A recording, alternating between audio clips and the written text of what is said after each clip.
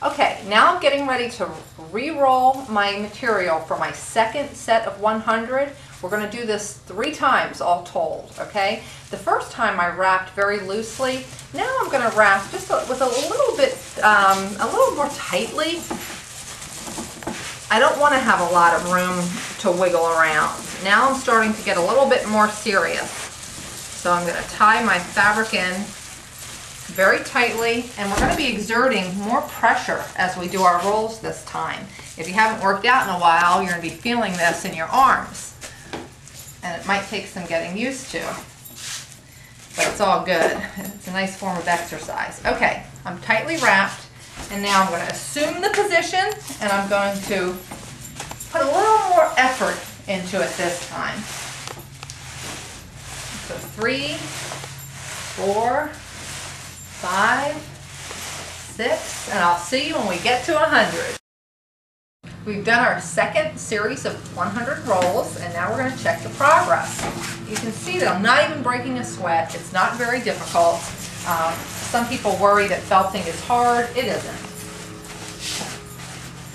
I'm already starting to see that my fiber is shrinking, which tells me the felting process is working.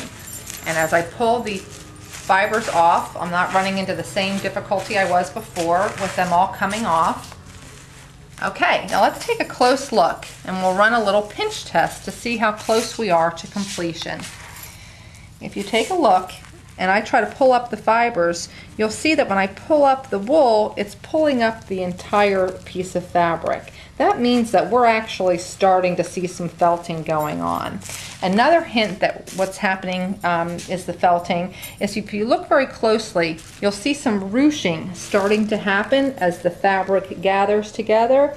That's all good. Everything is happening just the way we want it to, and you'll see that our material is now the length of the table. It doesn't hang over at all anymore. So we're already seeing about 6 inches worth of shrinkage.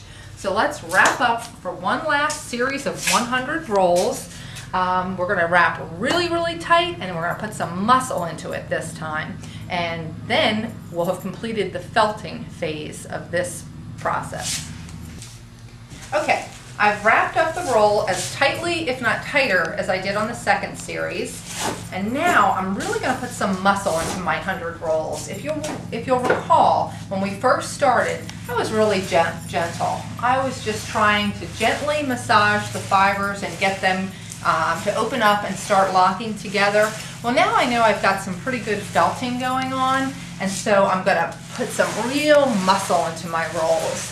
At this point, I find if I'm looking at myself in the mirror, I would probably not be surprised to see that I've got my tongue hanging out to the left as I work really hard to get this thing done. Some of you might start building a sweat now. So let's get this 100 rolls done, and then we're going to be ready to full it. Okay, I'm now finishing up my 100 of my third set. So let's come in and see what we've got.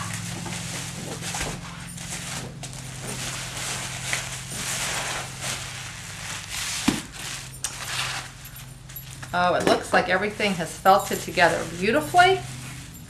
You see there's no sticking as I pull off my tool. That means the fibers have totally separated and melded into my fabric. Okay, but we're not finished yet.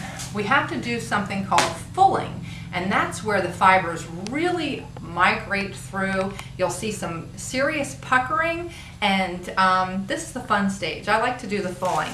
This is where you get to work out your aggression. I'm simply going to gather up my fabric, and I'm going to start throwing it onto my bubble wrap. I'm going to do this for about 20 or 30 times. If I get tired, I'll stop and full a different way. And all I'm doing is massaging the right side of my fabric into the bubble wrap.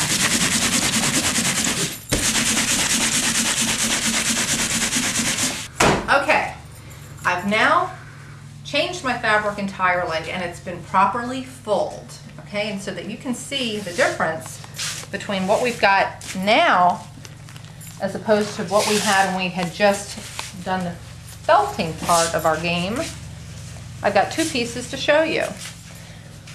This is an example. I used the same size fabric. The one on the top has been felted but not fulled. You'll see that the fiber is well attached. It's not going anywhere, although it would if we didn't take it to the next step of fulling. When we look at the piece that has been done properly, we've now got some nice ruching going on, and the true telltale sign is when you turn the piece over, you can actually see lots of nice bubbling where the merino has migrated its way through. You do not see the same sort of thing on the piece that has not been fulled. Okay? Now, one other little tip for those of you who are going to teach a class like this in your store. Some people find it annoying to be throwing something on the table. The water can go out, soap can go out. An easy way to accomplish the same purpose is to simply get a Ziploc bag, put your material in the Ziploc bag, and that way you're containing your mess. And you'll get the same result. It'll work beautifully. I generally find that when I'm teaching a group of women, everybody is happier if the water is contained and not flying out everywhere. So it's an easy, no mess way to accomplish the same thing. All right, so now we're going to make our ribbons, or the layered portions of our shawl wrap. And I'm simply going to cut straight down. I'm not worried about how straight. This is a very organic looking project, and frankly it is very hard to mess up. Most of these come out looking beautiful, and with the hand-dyed colorways that we put together, they all match beautifully, so it really is difficult to mess this up. Okay, so I've got my first ribbon layer, and now I'm going to get 2 and 3 done.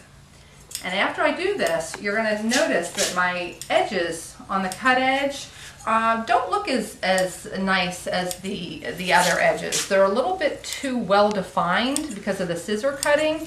And so what I'm going to do is just take the piece like this, and once again rub it into the bubble wrap.